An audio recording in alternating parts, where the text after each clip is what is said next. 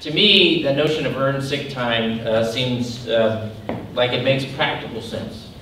It's about improving productivity, expanding loyalty in the workforce.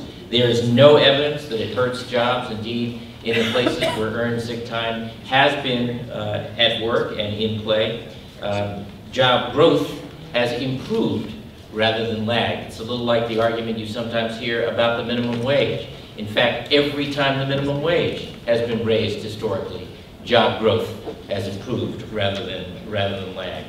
But as the Congressman said, earned sick time, I think, is also a matter of conscience. A matter of conscience.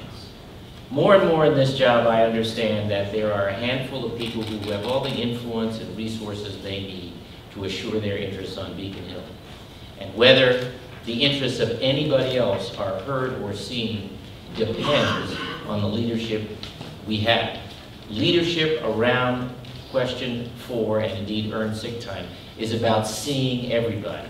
It's about the part of that phrase, being governor of the whole state, which is not just geographic, but in fact demographic. Seeing everybody who lives, works, struggles, aspires in this state. Now is the time for us to turn to each other, not on each other, to lift all of the Commonwealth, to build a sense of community. And earned sick time is just another example of how we do that. Paying attention to people who may not have the advantages some of us in this room do.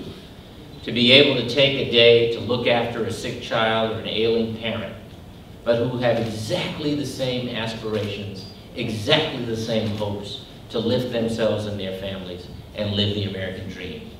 Earn sick time now. Let's go do this. Yeah. Thank you.